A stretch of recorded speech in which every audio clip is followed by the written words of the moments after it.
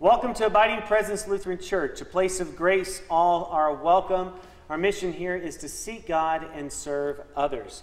Some exciting news has occurred this week. Council met and voted to host an intern at Abiding Presence for a year, providing this congregation with an opportunity to serve the greater church in the formation of a future pastor, to receive pastoral leadership from a seminarian for a year, and to give Abiding Presence time to form a call committee for our future pastor. In the weeks ahead, we will meet our intern, Stephen Swanson. Until then, may we keep Stephen and Abiding Presence in our prayers. And now let us turn our hearts and minds for worship. We continue with the confession and forgiveness. Blessed be the Holy Trinity, one God, whose steadfast love is everlasting, whose faithfulness endures from generation to generation. Amen.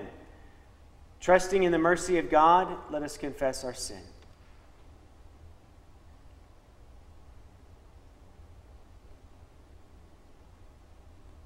Reconciling God, we confess that we do not trust your abundance, and we deny your presence in our lives. We place our hope in ourselves and rely on our own efforts. We fail to believe that you provide enough for all. We abuse your good creation for our own benefit. We fear difference and do not welcome others as you have welcomed us. We sin in thought, word, and deed. By your grace, forgive us. Through your love, renew us, and in your Spirit, lead us, so that we may live and serve you in newness of life. Amen. Beloved of God, by the radical abundance of divine mercy, we have peace with God through Christ Jesus, through whom we have obtained grace upon grace. Our sins are forgiven. Let us live now in hope, for hope does not disappoint, because God's love has been poured into our hearts through the Holy Spirit. Amen.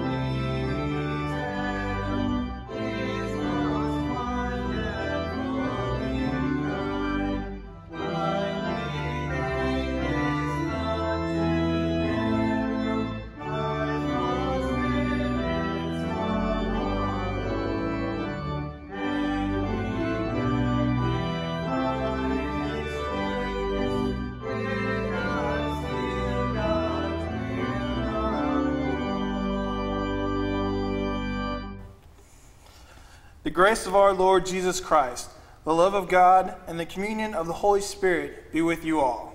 And also with you. Let us pray. O God, you direct our lives by your grace, and your words of justice and mercy reshape the world. Mold us into people who welcome your word and serve one another, through Jesus Christ, our Savior and Lord. Amen. Now we continue with the first reading from Jeremiah chapter 28.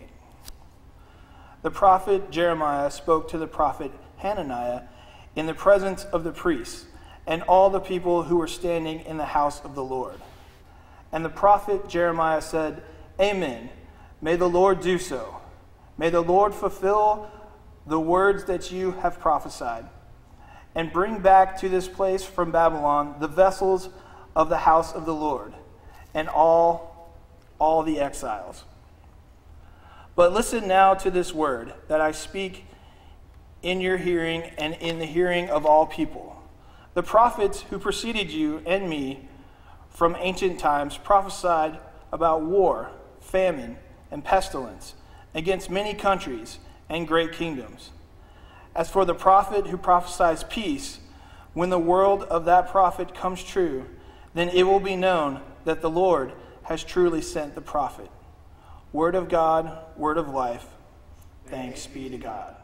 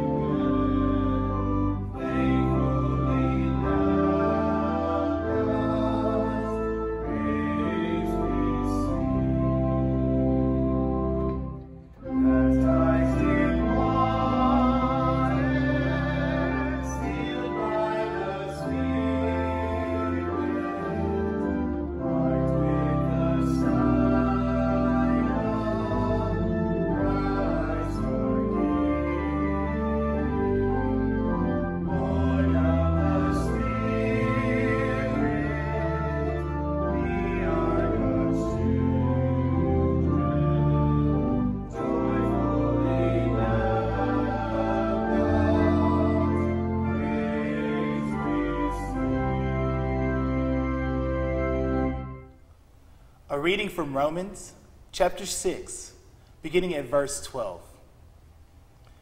Do not let sin exercise dominion in your mortal bodies to make you obey their passions.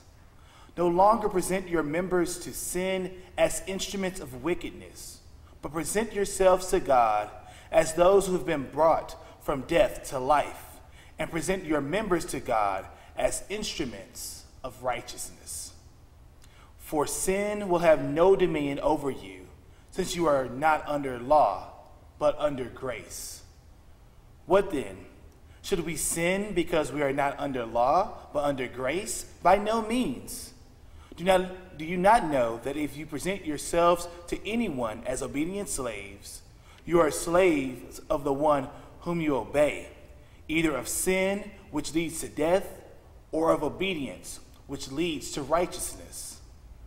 But thanks be to God that you, having once been slaves of sin, have become obedient from the heart to the form of teaching to which you were entrusted, and that you, having been set free from sin, have become slaves of righteousness. I am speaking to you in human terms because of your natural limitations. For just as you once presented your members as slaves to impurity and to greater and greater iniquity, so now present your members as slaves to righteousness for sanctification. When you were slaves of sin, you were free in regard to righteousness. So what advantage did you then get of the things which you now are ashamed? The end of those things is death. But now that you have been freed from sin and enslaved to God, the advantage that you get is sanctification. The end is eternal life. For the wages of sin is death, but the free gift of God is eternal life in Christ Jesus our Lord. Word of God, word of life. Thanks be to God. Well, hi. It's good to speak to you again. And kids, I have a question for you. What is your favorite song that you sing in church? Was it church or Sunday school? What is it? Ask your parents what their favorite song is. I'm asking because we sing these songs every Sunday, and these songs, as we grow through the years, have different meanings for us as we learn to understand them differently. When I was in junior high school, we sang this musical called Good News, and as I found it on the internet, it reminded me of great memories of great songs. Do You Really Care? The song Good News itself. And as I've grown up throughout the years, those songs help nourish me to help me become the person I am. In the hymnal, there is one of my favorite songs is hymn number 666, What Wondrous Love of This. And I want to share with you why. The fourth verse is absolutely beautiful. It says, and when in death I'm free, I'll sing on, I'll sing on. And when in death I'm free, I'll sing on. And when in death I'm free, I'll sing God's love for me. And through eternity, I'll sing on, I'll sing on. And through eternity, I'll sing on. That song is so meaningful to me because it's a reminder that one day I will see God face to face, and I'll have eternity to sing God's praises and God's love. So my question is really quite simple. What is your favorite hymn or your favorite Sunday school song? As you come back together and worship in this place, what are the songs that you're going to learn? What are the songs that really speak to your heart as you grow in God's grace and God's wisdom? We hope to see you soon, and we explore more songs and more hymns together. But hold on to those favorite ones, because as you grow in years, those songs will help keep you grounded.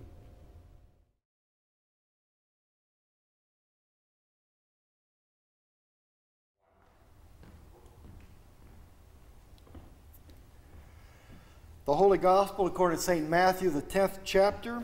Glory to you, O Lord. Jesus said to the 12, whoever welcomes you welcomes me, and whoever welcomes me welcomes the one who sent me. Whoever welcomes a prophet in the name of a prophet will receive a prophet's reward. Whoever welcomes a righteous person in the name of a righteous person will receive the reward of the righteous. And whoever gives even a cup of cold water to one of these little ones in the name of a disciple, truly I tell you, none of these will lose their reward. The gospel of our Lord. Praise to you, O Christ.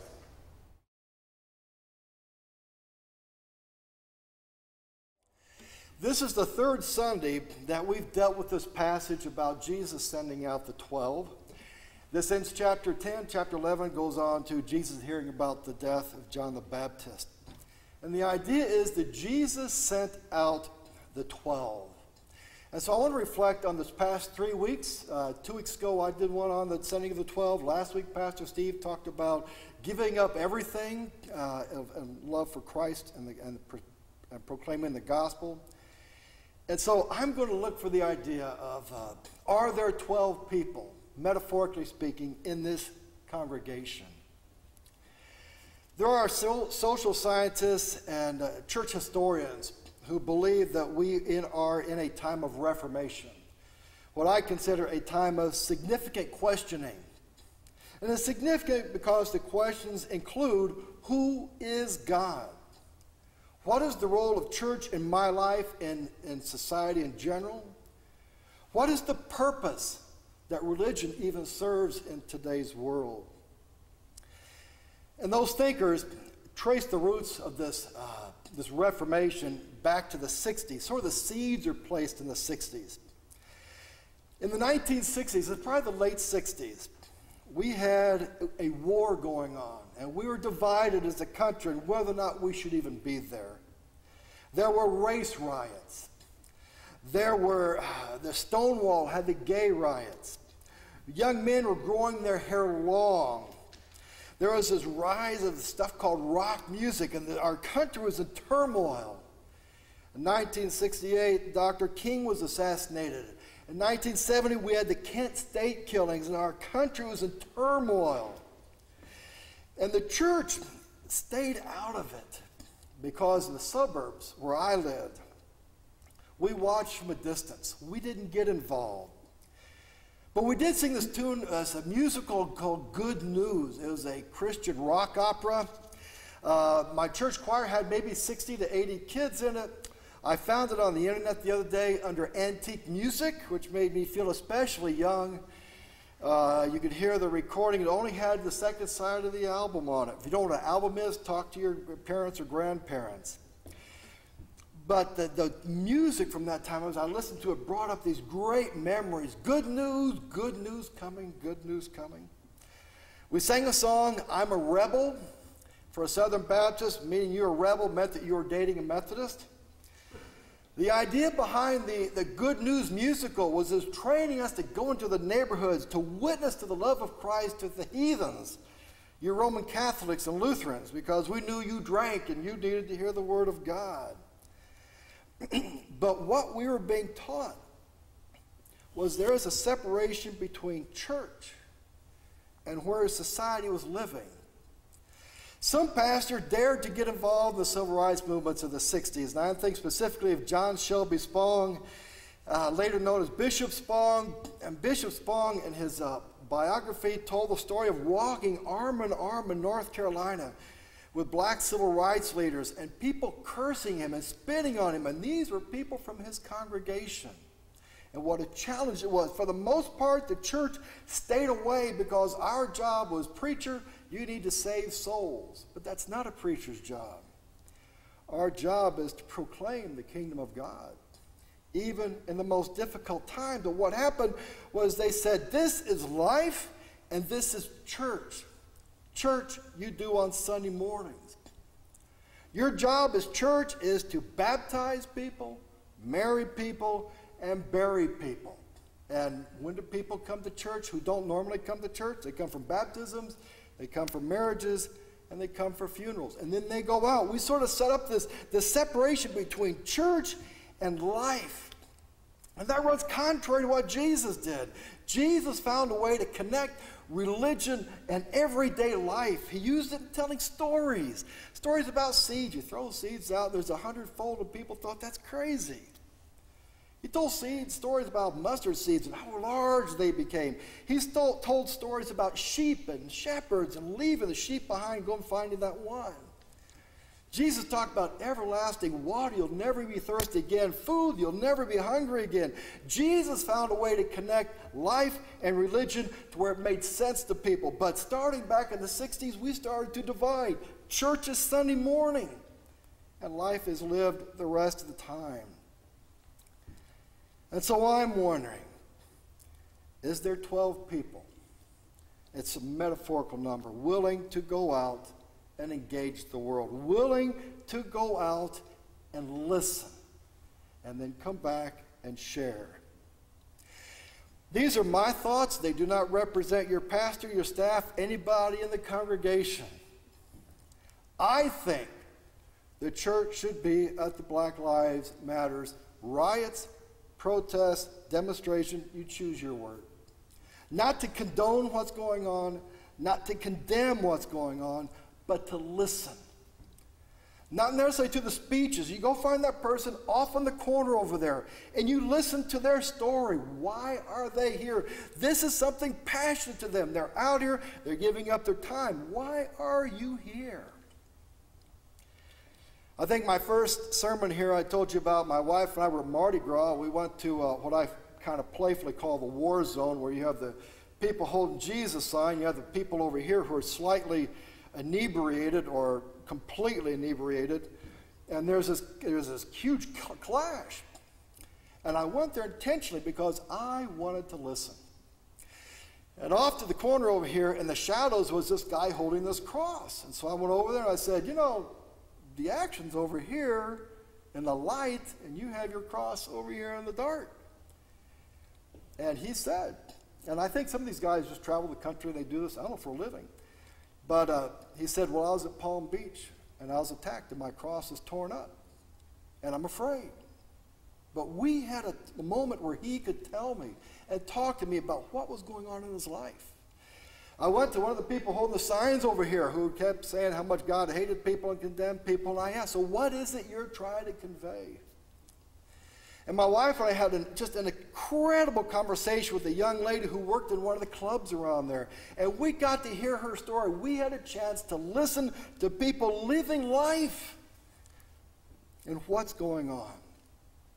So yes, I believe that the church should be at the Black Lives Matter riot, demonstration, whatever word you choose to use, to listen to the stories. I think the church should be at the gay pride parades, listening to the stories. You're going to hear stories by young men and women who came out and were gladly embraced by their families. You're going to hear the stories of young men and women who were condemned by their families. You're going to hear people talk about suicidal thoughts. If you're lucky, they'll be honest with you. And maybe just for a moment, the kingdom of God can break in. President Trump is running for re-election. When he comes here, there's going to be people in favor of him, people not in favor of him. Can the church go down there and just listen to what people are saying? Don't get wrapped up in the hype, but just listen, because they're passionate. They're living life here. And too many times the church says, we're going to wait till Sunday morning. Are there 12 people say, I want to go listen? Former Vice President Biden's also going to come in. And you're going to have the same dynamics. And are there people saying, I want to go listen? There's a young lady I was very good friends with a few years ago. And she's happily married, has a beautiful family. But in the process of having her family, she had 2 miscarriages. And she said the most difficult thing were Christians who really meant well. They saw her suffering and they'd come in and throw Bible verses, all things work well for those who believe and love God, whatever that verse says. And she said, all I wanted people to do was to listen. I'm suffering. Are there people who will hear my grief? And I'm wondering if it isn't time for us to simply listen, not condemn, not condone, but simply go down with an open mind and see if someone will share their story with us. You, abiding presence, are in such an incredibly unique position. You have an intern coming in, an incredible young man who's been through 3 years of seminary. He's going to come in with fresh eyes and fresh ears. And he's going to walk this journey with you as you do some dreaming, some visioning for your future. The first 13 years after I graduated college, I was a band director. And one thing we would do is we'd invite a clinician to come in.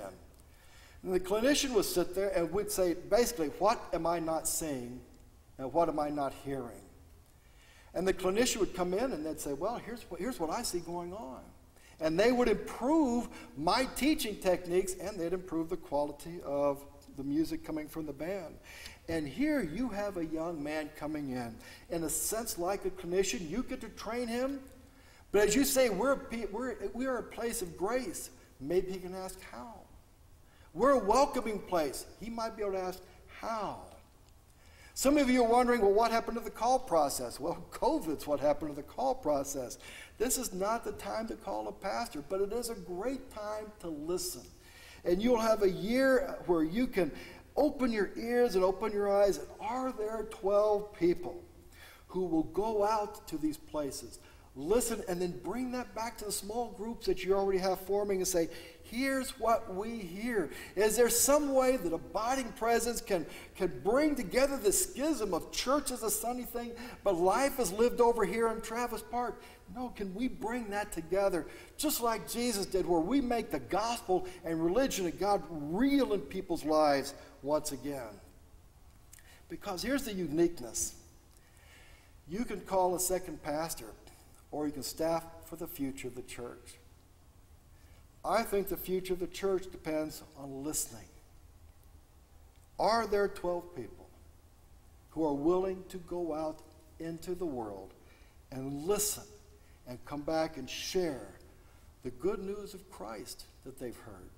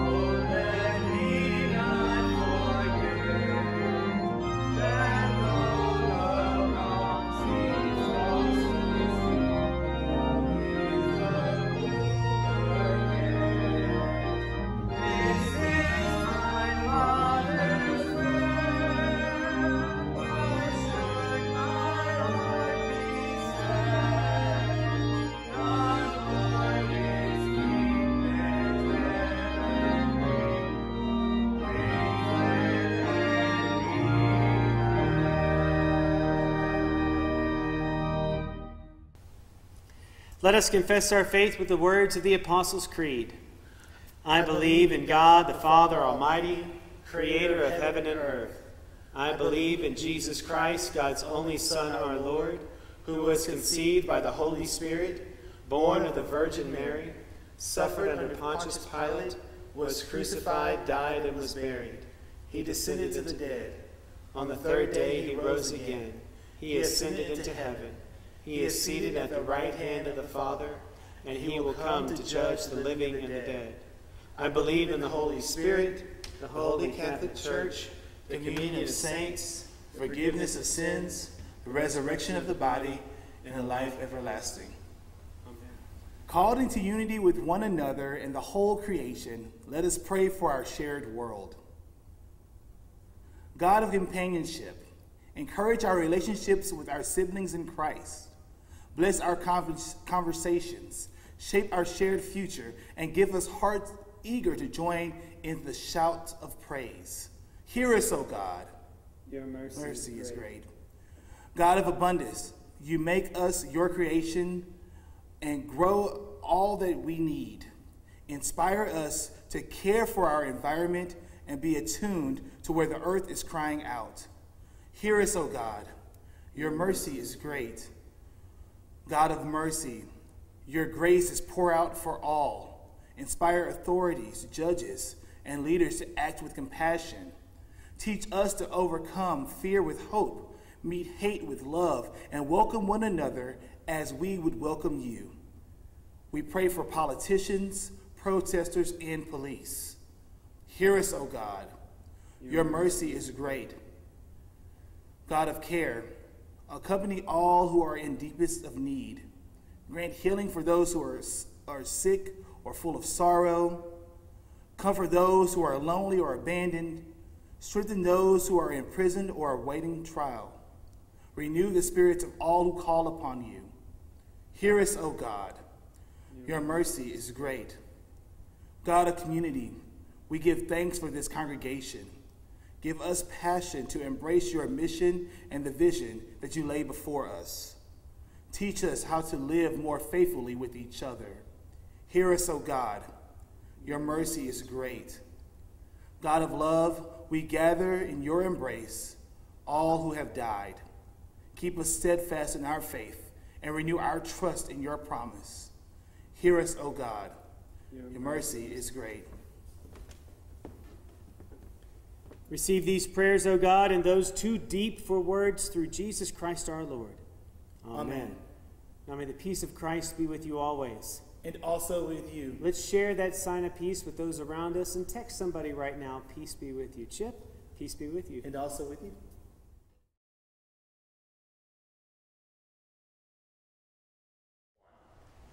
We do more than baptize, marry, and bury at Abiding Presence Lutheran Church.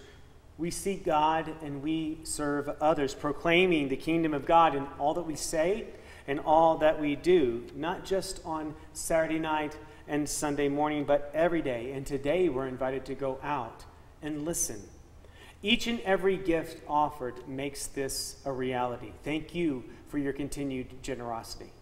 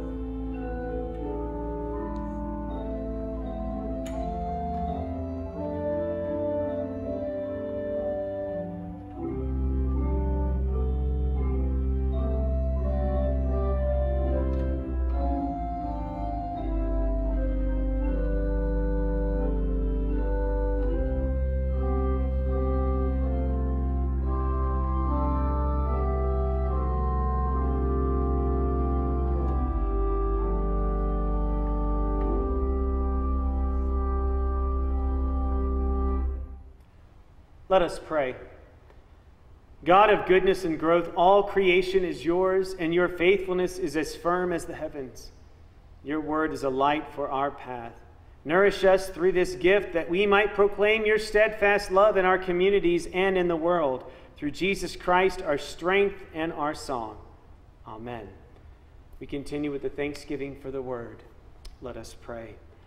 O God of justice and love, we give you thanks that you illumine our way through life with the words of your Son. Give us the light we need, awaken us to the needs of others, and at the end bring all the world to your feast, through Jesus Christ our Savior and Lord, to whom with you and the Holy Spirit be honor and glory forever. Amen. Gathered into one by the Holy Spirit, let us pray as Jesus taught us. Our Father in heaven, hallowed be your name. Your kingdom come, your will be done, on earth as in heaven. Give us today our daily bread.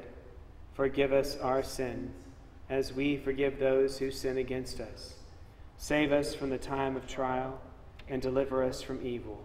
For the kingdom, the power, and the glory are yours, now and forever. Amen. Neither death, nor life, nor angels, nor rulers, nor things present, nor things to come, nor powers, nor height, nor depth, nor anything else in all creation will be able to separate us from the love of God in Christ Jesus. Now may God, the Creator, Jesus, the Christ, and the Holy Spirit, the Comforter, bless you and keep you in eternal love.